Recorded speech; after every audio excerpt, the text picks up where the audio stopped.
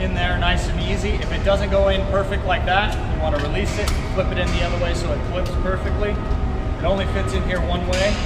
We can go ahead and hit power, and that's hold down for 3 seconds. 1, 2, 3. Put it on our control station legs. Once we set it on there,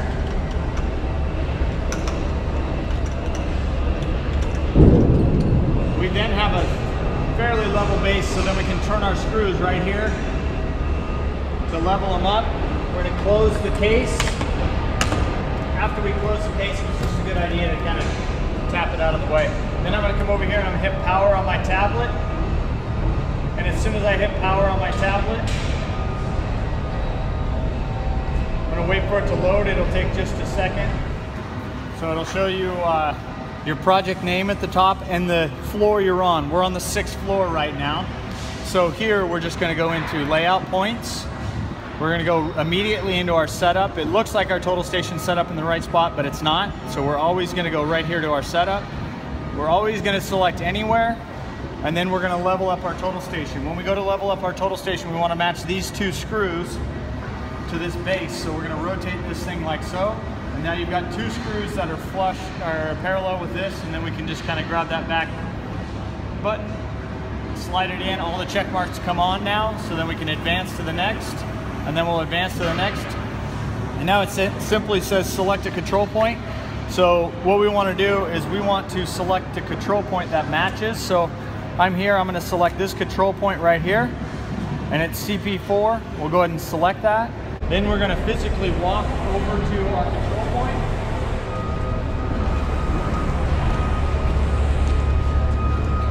And these are control points that are supplied by the general contractor. So we want to make sure we're dead center over the point. Level up our legs by pushing one hand at a time on our level. Now after your level, you're going to come in here and you're going to hit your prism type and go to make sure that your prism type is correct. And this is a Sokkia prism, so it's going to look like that icon there. And then we're going to go to move and search, and we're going to tell it which way to go. Looking at the total station, we need it to spin right, so we're going to select the right side. It's going to spin around here and it's going to lock on us right away as it's doing such. Now that it's locked on us, we're simply going to hit start, which is going to allow that to start taking measurements, and then we're going to hit store. That point is stored, it turns orange, and then we're going to select our next control point, which is just going to be right over here, which is CP6. And then physically we want to walk to it. When we walk to it, we want to make sure that we walk nice and steady so the total station can find us and continue tracking. And also, when you get really close to it, if you move too fast, it will lose track like we just did.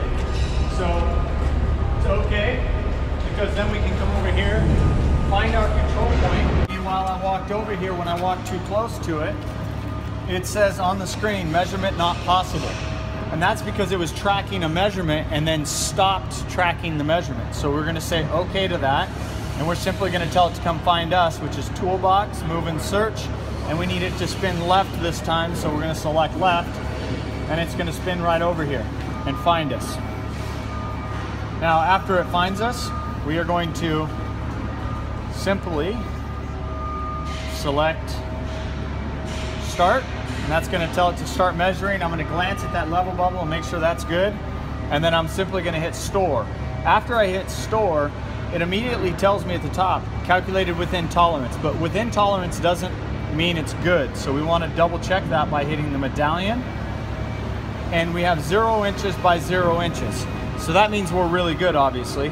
If these numbers vary around a ½ inch or something of the sort, we want to make sure that we shoot 3 control points to kind of tighten it up a little better. But right now we have good control, so we're going to hit check mark. And then we're going to hit this final check mark down here at the bottom. That is going to save our setup routine. Now after that, we're going to go right into our toolbox and select auto point select. And we're going to go to nearest, and we're going to turn that on. It's always defaulted to off, so we're going to say on and hit the check mark there. Now, we just want to select any point on the screen. It doesn't matter what it is, and we hit start, After we do that, we then zoom into our location, and it'll zoom in on the map to us, and then we can see where we want to actually stake out. So now that it's tracking us, I'm going to walk over to this area where I know we need to do some layout.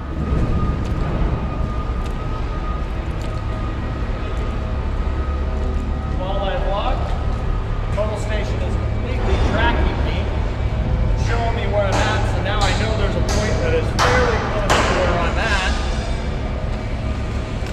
But when I go to move, the map looks opposite of what I'm moving. So what I need to quickly do is my map orientation has the building facing the wrong way. This arc side is on the other side. So we need to orientate the map properly. So I'm going to hit the I, orientation, line, and right now we have this line selected. If you didn't have a line selected, you would just simply select a grid line only. And then we want to make sure that the green flag is on the proper side. So now the green flag is up here and the checkered is down here. So that should reverse our whole map by simply hitting the check mark. And now our map matches our structure. And when I look at this, now my total station is out here in front of us just like it looks. So now because of that, I can select the point that's nearest to us, which is a light point. And it says go out 10 inches, right 2'6". So this will just have us moving to the new location. Once I set it down, I'm going to level up. And now that I'm level, it says out 1 inch by left 3/4. So out 1 inch, left 3/4. And then forward 3/8. And we're just going to level up. So this one says 1/4 by 1/4, and we will, with this, we will actually move it just a touch more so you can see that it is possible to do correctly. So now we're level and we're within 1/8 by 1/16, so we simply hit mark it on the ground, we label it LTG for light, and then we hit store, and then it says it's out of tolerance by elevation. That's okay. And immediately is sending us to the next one, which is left 17 feet and out 2 foot, so we'd quickly get to that location. And once we get here, it says left 1 foot and right 6. So we're not going to be actually able to stake this out because there is a piece in the way, but you would just go until you got to the location, hit store, and continue to go to the next point. If there's something you can't stake out, you just simply select another point on the screen and then physically move to that. So it says out 28 feet.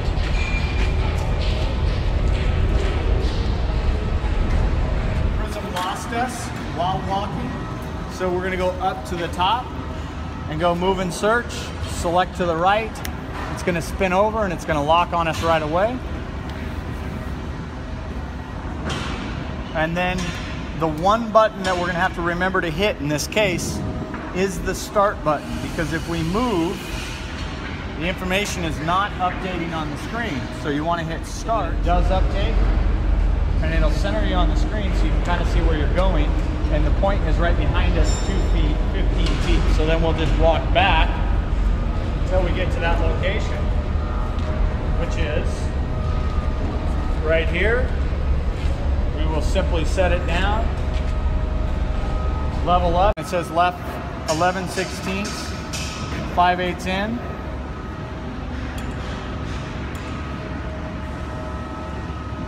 And just a bump left and out.